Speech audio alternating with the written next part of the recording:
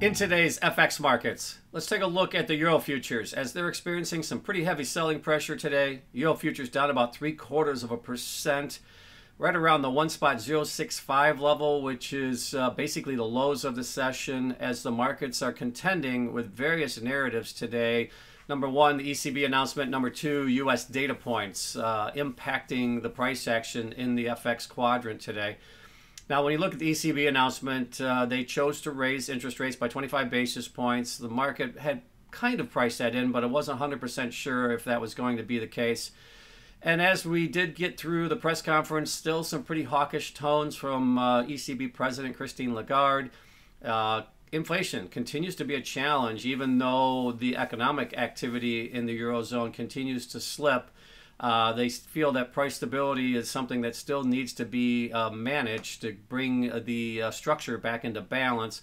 And with that, we're seeing some significant reaction in the pairs trades, particularly the U.S. dollar gaining some strength here on the heels of stronger than anticipated data points here in the U.S. this morning. Retail sales coming in much better than anticipated, as well as PPI, which following the CPI data yesterday, a little bit hotter than expected, not too significantly outside of the box, which particularly when you look at the core PPI, but nonetheless, a little higher than anticipated. But really, I think the big driver today is the retail sales data indicating the U.S. economy continues to show some significant signs of growth, even with this higher interest rate environment. And that dynamic is impacting the price action, particularly when you look at the currencies in that euro region.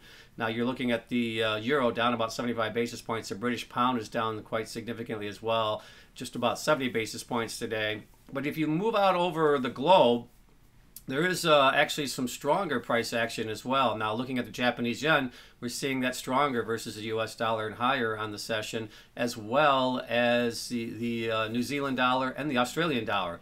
So mixed reaction to the various narratives and data points from a global perspective. But when you look at the Eurozone today and the ECB announcement coupled with the U.S. Data points, the euro is under some significant pressure, moving it down now to basically the lowest levels since end of May. So better than 3.5-month lows when you look at the price action at this 1.065 level.